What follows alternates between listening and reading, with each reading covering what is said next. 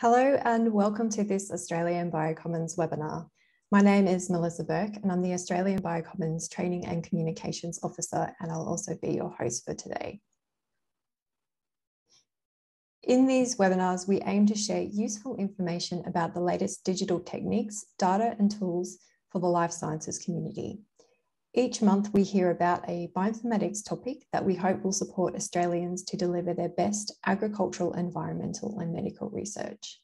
You can keep up to date with the latest news and events from Australian Biocommons via the links listed on your screen. Before we begin today, we'd like to take a moment to acknowledge the traditional owners and their custodianship of the lands on which we meet today. In my case, in Brisbane, this is the Turrbal and Yagara people. We pay our respects to their ancestors and their descendants who continue cultural and spiritual connections to country. We recognise their valuable contributions to Australian and global society. Today, we're thrilled to welcome Dr. Saskia Freytag to the webinar to speak to us about getting started with R. Saskia completed her Masters in Statistical Science at the University College London. After finishing her Masters, she moved back to Germany, where she completed a PhD in Biostatistics in 2014 at the University of Göttingen. She then got the opportunity to relocate to Melbourne, where she worked as a postdoctoral fellow at the Walter and Eliza Hall Institute for 5 years. She now works as a senior postdoctoral fellow with Professor Ryan Lister at the Harry Perkins Institute of Medical Research. Her research focus is analysis of and methodological development for single-cell omics data. Welcome to the webinar, Saskia, and I'll now hand over to you to get started. Thank you. Perfect. All right. So I'm going to talk to you about getting started with R today. So first of all, what is R? Well, when you look on their website, it says R is a free software for statistical computing and graphics. When you go on the Wikipedia, it's a little bit more elaborate there, and it says R is a programming language and free software environment for statistical computing and graphics. So now we know it's got something to do with programming, and apparently there are graphics involved and statistics is important, but it doesn't really tell you what R can do or how you might want to use it. So I'm just going to start with what I use R for. So I use R as a programming language. Well, that's kind of obvious. It's not the most sophisticated programming language, but you can make little programs with R. I finally use it as a calculator almost once a week because I can just very quickly pull it up and put little calculations in it, and it will give me an answer. So it's kind of handy for that. It's probably not the most, again, not the most sophisticated use here. It's a statistical analysis tool, as this is its most natural sort of use case, and it's very powerful for this. And that's what I use it for every day. But it's also a visualization platform. And again, it is a very powerful one. It produces these incredibly pretty graphics that are actually quite professional. It's also a document editor. I can make PDFs, Word documents, even HTMLs, and it's super useful as that. Because it can create HTMLs, it's also a website editor. It's maybe not the most sophisticated here, but it's effective and simple. So you can see this example website. It can also be used for presentations. This is a presentation created by Emi Tanaka. I wouldn't use it for presentations because it's actually quite difficult, in my opinion, and there's a lot of mental overload there, but you know, it makes very pretty presentations. In the same vein, it's an application maker. So you can make these wonderful little applications, and these are incredibly useful and popular, and really extend your data analysis to other people that might not be able to program. So that's really neat, in my opinion. It's also an art generator for some people, and I find this very incredible, that you can make things like this in R. And there are probably many more of these esoteric type uses, but that's, yeah, it's not me, but other people do this. And to me, R really importantly is a community. So I'm a member of the R Ladies community, which you see in this hex sticker, and you have already seen some of these hex stickers, but you're going to see more of them. And it's, so these hex stickers, they normally denote communities, they're kind of those logos for them, or programs or little packages, which we will touch on later. So to me, it's a community because there are loads of like-minded people that use R, that share what they do with R, and they're kind and supportive. And to me, one of those communities is the Use R community, where once a year, people that use R from business to research meet and talk about how they use R and how to improve R. So now that I've kind of whetted your appetite for R, let's talk about how to get R. So the easiest way to get R is you're just going to Google it. You're just going to Google R statistical software, and then you're going to download whatever you get there. And that's probably going to end up with you getting a really antiquated and rudimentary development environment. So maybe not the best way to start. So what I want to tell you to use is RStudio. Again, RStudio, like R, is free for personal use. There is a charge for commercial use. And you can pretty simply just, again, download RStudio. It'll come with a version of R. You can also update R versions that will come out later. R updates once a year. So that's just once or twice a year. So that's just something to keep in mind. So why RStudio? I think RStudio is super neat because it offers you really a modern integrated development environment that specializes in R. And it really helps you with programming and keeping track of your data analysis by allowing you really to see multiple aspects of what programming involves. And I liken this to the cooking process. So when you cook, what you need is kind of a recipe. You need your ingredients. You're going to have your cook stove. And then at the end of it, once you're done, you want to plate a meal. And so you're going to use different aspects of the kitchen. And RStudio is kind of like your kitchen. So you're going to have your recipes that you write up here in your pane, and the ingredients that you will have loaded into your R on the right-hand side that you can see and follow. And then you have a console, which is kind of like the cooking stove, where you execute what you have written in the recipes. And then finally, once you make graphics, they're going to appear here, which is kind of like your plating station.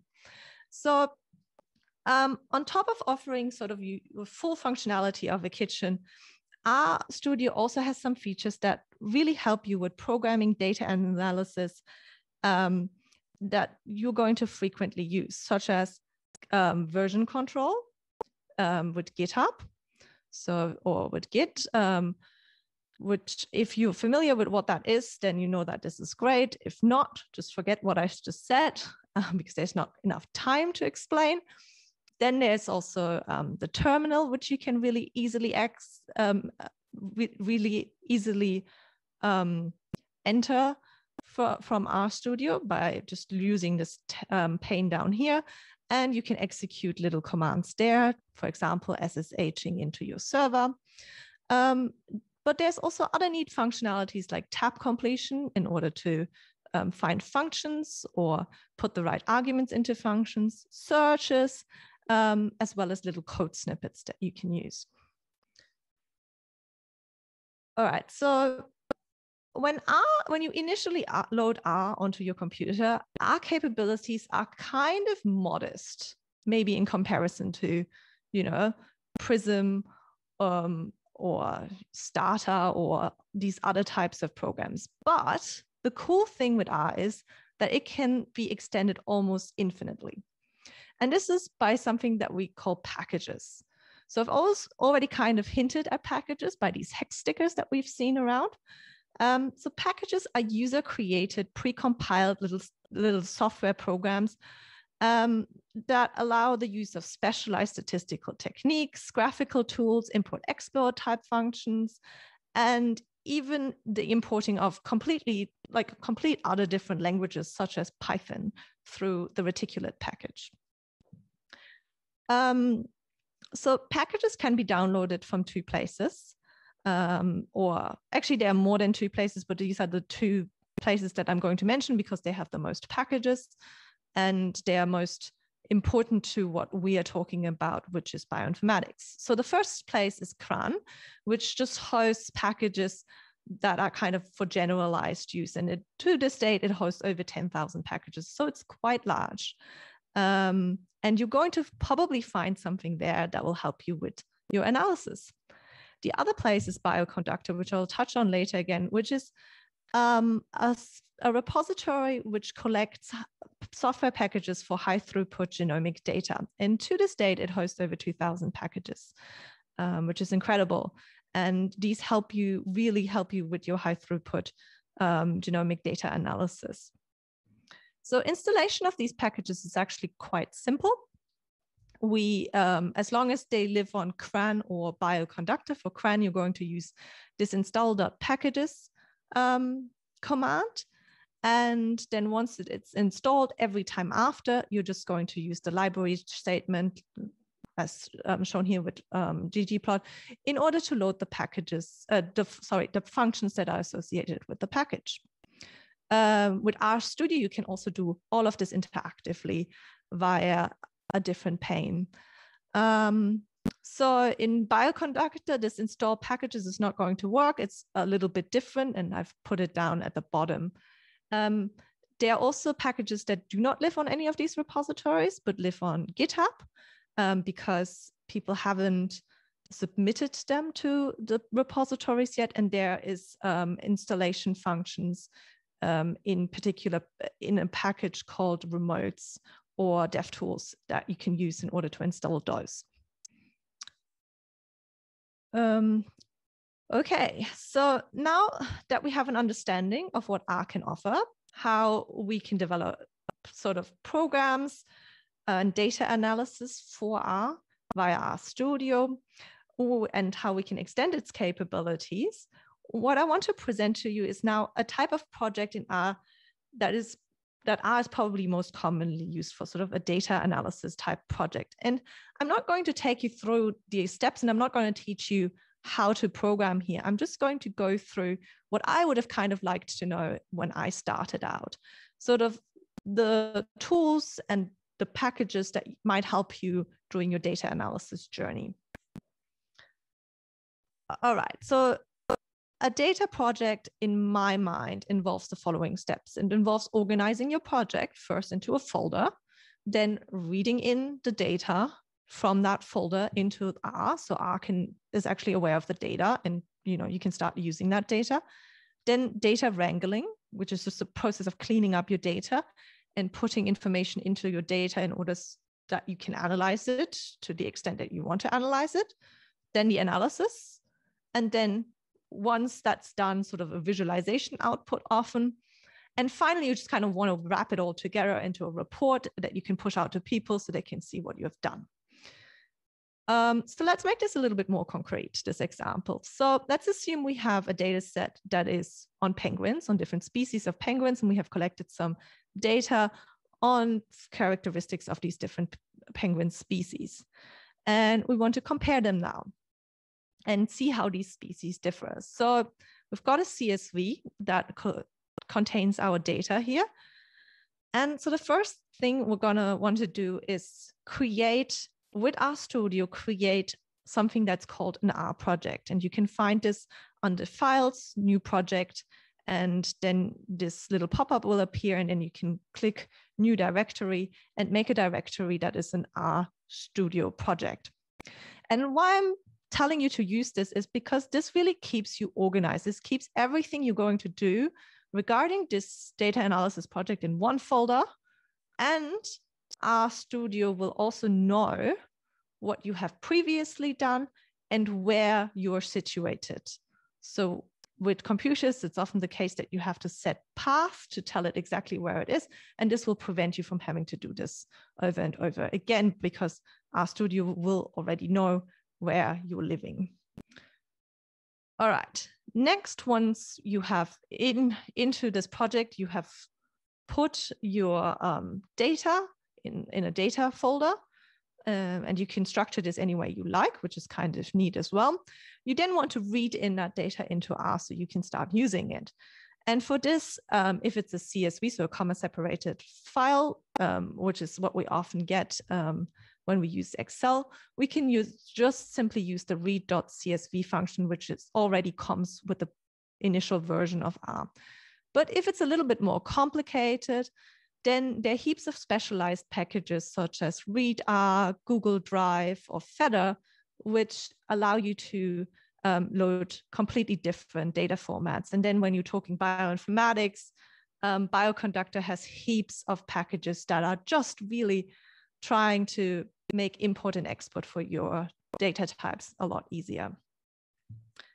All right, once you've imported the data into R, what you typically want to do is wrangle your data. And this is where statisticians and bioinformaticians spend about 80% of their time, I would say. It's cleaning data up, structuring it in a way, enriching it, and really getting it together and getting it ready for analysis. And there is a whole type of ecosystem that was built around that question, which is called the tidyverse. And within this tidyverse universe of packages, I'm just going to showcase dplyr here, which allows you to wrangle data really, really easily. And yeah, it's just kind of the way to go, and it's great. So I would really recommend you getting into what we call the tidyverse and dplyr in particular, because it makes this really easy. And it makes the statements that you're going to be writing really readable for you to understand what you've done later on. So once the data is in the right shape, it's off to analysis time. And again, CRAN and R, even the rudimentary version of R, really offer you many, many functions for data analysis in particular, such as doing a principal component analysis. But when you're working with high throughput genomic data, such as DNA, RNA, methylation, and so on, then you're probably going to want something that is a little bit more comprehensive and specialized towards this. And this is where Bioconductor comes in. So Bioconductor, again, specializes in really the analysis and comprehension of high throughput genomic data. And the other thing that's really neat about Bioconductor is that it has a really big focus on making users be able to use the packages, unlike CRAN, which means that all of these packages here are incredibly well documented and come with little tutorials within it so that you can actually use it. And that's what we call a vignette. So watch out for the little vignettes, because these will help you to be doing data analysis. The other thing that I want to point out is it's not just vignettes, which are like little tutorials that only use one package, but they're also workflows which show you really for one data type, like let's say RNA, how you would go about for example, analyzing an RNA sequencing experiment from start to finish using multiple packages often. Finally, once you're done with your analysis, what you typically want to do is visualize a result. Also, visualization is important during exploration. So just keep that in mind. And R has actually several frameworks for visualizing data. And the one that I use, and I think is probably the most powerful and the most professional looking at the end, is ggplot2. So the only problem with ggplot2 is that it then again makes you learn a little bit of another syntax, because unlike sort of traditional R, you're going to start seeing these pluses appearing here, which is a tiny little, it's just a syntax that you're going to have to come to grasp with. But it's well worth learning, because in the end, you can produce plots like this that look incredibly professional and, are publication ready often, with sometimes a little tweaks here and there. Once that's done, you're going to want to summarize it in a report, maybe not just for you, for other people, but also for you, so that you can keep track of what you've actually done. And for this, R Markdown is an incredible package. So what R Markdown allows you to do is to keep code results graphics and explanatory text all in the same document and create a PDF, an HTML, or even a Word document from it. So this can look something like this. And this is while again, you have to learn a little bit of syntax here, that is not sort of standard R syntax. This will allow you to work reproducibly by really documenting every step of the way that you have taken in your data analysis project. All right, so I hope I have kind of explained how you would go through or how you would start with going through a data analysis type project. Along the way, in any project, inevitably, you will stumble on an error message. This is just programming. And you're going to have to start debugging. And debugging in R can be incredibly frustrating. That's just the nature of debugging. But it's also one of the most rewarding stages, in my opinion, of any project. So with debugging, it will take you a lot of time in the beginning to debug your errors, but with sort of experience, this will become a much, much quicker exercise. So just a couple of pointers when it comes to debugging in R. I think error messages are actually pretty helpful in R because you can Google them, unlike in Python, where they're pretty long and very, very confusing. So, you know, Google your error messages, and sort of 9 in 10 times you'll find someone else has had that problem, and there's a pretty good explanation on somewhere like Stack Overflow. R is interactive programming, so you can run one line by line instead of having to run a complete program. And this really, and it's really easy to do. So use those interactive capabilities to your advantage. Make anything that you're trying to do repeatable. So try different examples of data, not just your own, so that other people, when you post this question to other people, they can actually sort of see where the error occurs and then help you out. And finally, and this is really important to me, is remember that R really is a strange beast at times. So R really, really wants to complete any call that you're giving it. So this can result in really weird behavior, which often doesn't result in an error message when it should be resulting in an error message. And then in the end, it leads to results that are not right, and you don't know where the error has actually happened.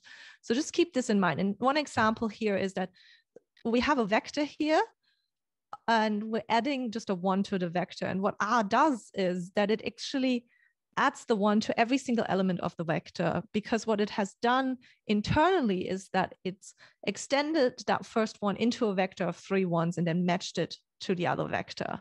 And this is the sort of non-standard behavior that can really, really quickly lead to sort of problems down the line. So just keep that in mind, because this is where things typically go wrong.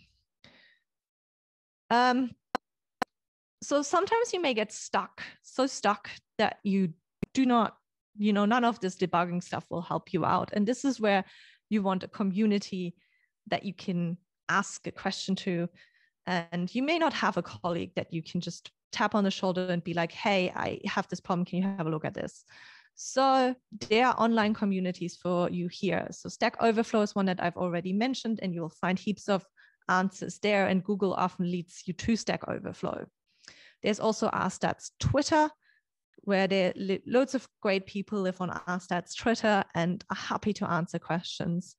But maybe for the ones that are not on Twitter, there are also loads of forums that offer support, like the R Open Science forums, very, very friendly community, the R Studio community, as well as the Bioconductor Support Forum for more specialized bioconductor questions. And finally, if you are sort of more in the direct type interactions, that's where you're living, then check out the R Ladies Slack, where you can ask questions and pretty immediately get answers to your questions. So I hope you find a community for you, because I think that's one of the most rewarding parts of R. So if you want to start learning R after now kind of, we'll talk you through what R can do and like how you would approach it. Where are the best resources for actually starting? So I'm just taking this Twitter post from Jessie, who offers these following tips, and those are all links. So when we share the slides later on, you can just click on these links and find these resources. So Modern Dive is a textbook that uses R. It's a free textbook. All of these resources are free, and it goes through statistical principles as well as how you would approach certain analysis with R. And it's just a really lovely and comprehensive book. There is R for Data Science by Hadley Wickham, who is the chief scientist of our studio. And this is another really good resource of learning R in a pretty comprehensive way, and especially having a focus on the tidyverse. This is extended in Stat 545 by Jenny Bryant, which is another wonderful resource and also helps you with things like version control. And then maybe something that's a little bit more exciting, it's Combook Data Science, which is an actual accredited course that you can take in order to become a data scientist. And this uses R and is designed for using R in a way that where there is you have a computer that might not be quite as powerful. And then for something completely different, there is Swirl, which teaches you R within R by using a package. And this is just a package that you can download. So I just hope that one of these works for you. All right. So I guess we're at the question and answer time. And I just kind of want to say that, my R journey is still going on. I've been using R for more than 10 years now. But, with the more I see, I think I'm kind of on this downward graph where I've joined R Twitter and I see what other people use R for. And I'm always amazed. And I know that my knowledge is kind of, I thought I was here at the peak, but I'm really probably quite at the bottom in the valley rather than there. All right. Thank you so much. Thanks, Saskia, for that great introduction to R, a bit of a taste of what you can use it for and some pointers on different packages you can use. We do now have time for questions. You can write those into the Q&A panel in the Zoom dashboard. So we do have a couple of questions coming through already. The first one on my list here is, what are the pros and cons and differences between R and other software like GraphPad, Prism? So this is a great question. So the difference is that GraphPad and Prism are interactive languages. So it's a clicky tool, and that comes with its limitations. There is just certain analysis that won't be into GraphPad or Prism, and it's not as extendable as R. So you won't be able to do this. But the most important difference, I think, is in reproducible analysis, right? With R, this lets you record exactly what you have done every single step of the way by writing a program, whereas with Prism, it's really difficult to actually, write out exactly what steps you have done in a clicky, pointy software. And that will make it really hard for you to exactly repeat that analysis the next time. Thanks a lot for that answer. So the next question is, when starting data analysis through R, what are the basic packages you would recommend installing straight away? So the tidyverse is a good start for anyone to just install that, and ggplot2, but I'm not someone who would say, go and install everything at the start, but rather than go develop your analysis, see what you need, and then install it when it comes up. That's the way that I roll. Obviously, like things like ggplot2, DevTools are probably things that, you're just going to want to have initially because you're going to need it pretty much from the start. But yeah, apart from that, just see how it goes. I guess that depends on what kind of data you're dealing with as well, because there are many different packages out there depending on what type of data you're working on. My point is, I wouldn't get bogged down in, oh my God, I have to install all of this before I can start. No, just get started. And then once you get to that sort of roadblock, go Google, find what you need, install it, see if it works, see if it even solves your problem. And then, go from there. That's a good suggestion, I think. And then related to that, for complete beginners, would you recommend using the tidyverse straight away or learning some basic R syntax first? So this is a hugely controversial discussion in the R world every single time. But I think it depends a little bit on what you're going to try to want to use it later on for. But let's say you are just, you're just trying to get your data analysis done. And I think the tidyverse is absolutely fine for that.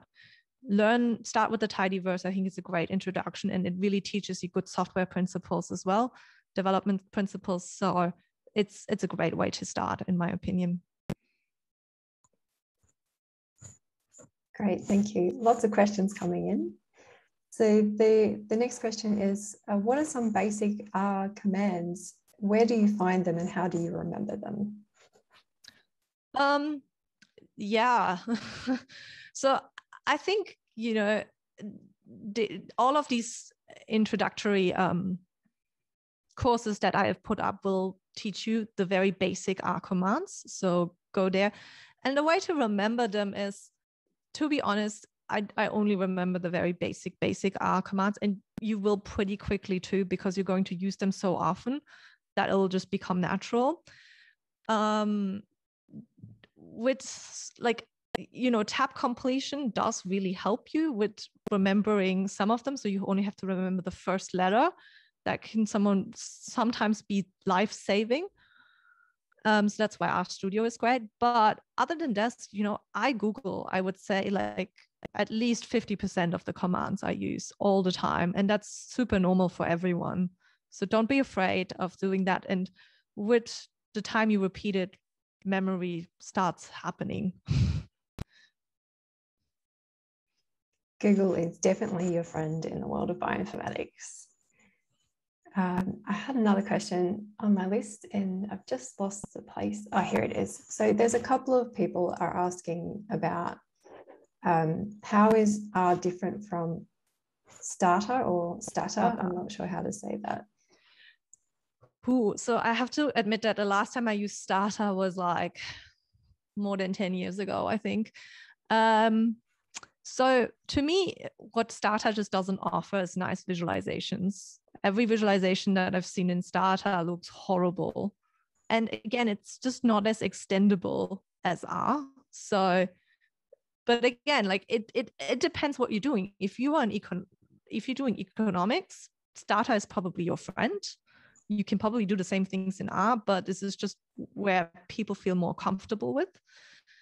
But I would say the graphic capabilities of R compared to even Python are just so much more incredible that it's, if that's where your output lies, it seems insane to use anything else. Thank you very much. How are we going for time? We've still got a bit of time up our sleeve, so there's a couple more questions. These are getting more into the realm of recommendations for different types of analysis. Someone is asking about, they have no experience with R and they want to gain some understanding of single cell analysis in R. Would you recommend, it's just disappeared off my screen. Would you recommend learning the R basics or just learning to use a certain package? I guess you kind of have to do both there. You have to do both. I mean, it's going to be really difficult to like just dive straight in, but it doesn't have to be a long course. It can just literally be the very basic syntax of what's a vector, how do I do the basic math operations, how do I assign an object, how do I load some data, and then you are probably ready to start a tutorial.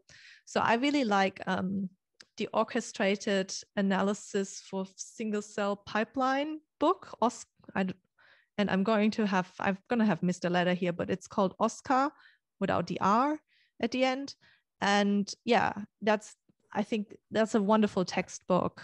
And I will let someone know where it is for single cell analysis. And it will take you through every step and explain, most importantly, why you're doing certain analysis and what you should be watching out for. I think it's worth pointing out as well that there are lots of packages there already. You don't have to completely write the code from scratch yourself. I think this is exactly this is something that I had to learn when I started to use R, and it was really reassuring to know that I didn't have to invent this whole thing. I could just take it and use it. I just had to learn a little bit of the language and the syntax to get going.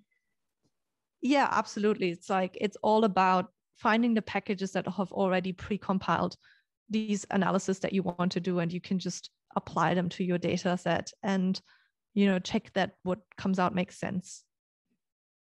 And yeah, the Oscar pipeline is the most wonderful book of using different packages and really walking you through all the different types of analysis that you might want to be doing on your single cell data set.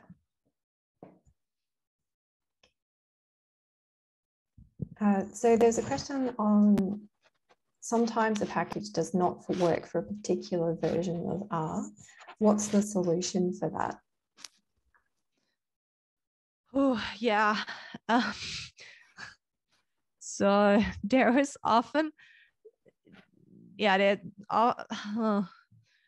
so my first try when I get to this type of problem would be to see whether it's available on Bioconductor, because Bioconductor can often be out of sync with the CRAN repository. So what you need to know about the Bioconductor repository is that it essentially clones the CRAN repository, but the CRAN repository can update at any time, whereas the Bioconductor repository only updates twice a year and includes new packages, which means that at any given time point, everything that is in the Bioconductor repository will work together, which is great. So what sometimes happens, and sometimes how packages break, is you will upload a version from CRAN, a newer package version of a package that you initially, installed via Bioconductor, not knowingly, just simply because you were installing it as a dependency of another package, and that's how you break it. And so sometimes just, downloading it via Bioconductor with the BioC manager ::install command will actually help you get the right version. So that's one way. But that doesn't by any means solve all of these cases.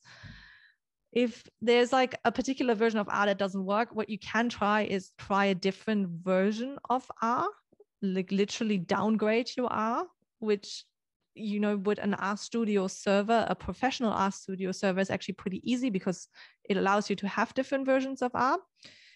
Without that, there are things like for R on your home computer, not on a server environment, there are things like switch R, which is a tool that will allow you to switch R versions there. So that's something to try. But yeah, it's not a perfect world, and it's very annoying when packages break. Okay, I think there's quite a few questions coming in, but we are going to have to leave it there for today. Are there any last things that you'd like to share with people, Saskia? No, I think thank you so much for hosting me. This was a really nice experience. And I just think everyone, join our Twitter, have a look, and really, I think we'll hopefully live up to, our reputation of being a really kind and supportive community. So don't feel afraid to reach out to anyone. Thanks a lot. And for those of you asking about the links to the different resources that have been mentioned, they will be shared with the slides along with the recording, and I will let you know when that's available. Before we wrap up today, there are a couple other things that I would like to tell you about. Just give me a moment and I'll share my screen again. So if you are interested in learning more about R and specifically about how you can use it to work with genomic sequences, we have a workshop coming up on that. That is going to be on the 23rd of September, and applications for that workshop will close in early September. So do go and check out the information on that on our website.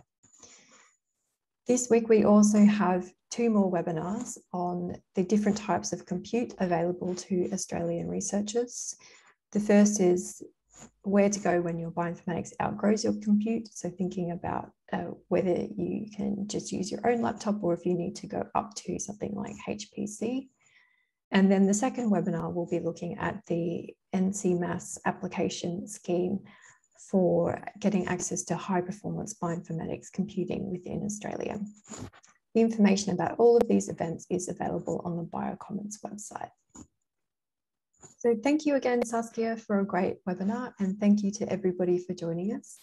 One last thing to tell you is to acknowledge our funding. The Australian Biocommons is enabled by NCRIS via Bioplatforms Australia funding. Thank you for joining us, and we hope to see you in another webinar again soon.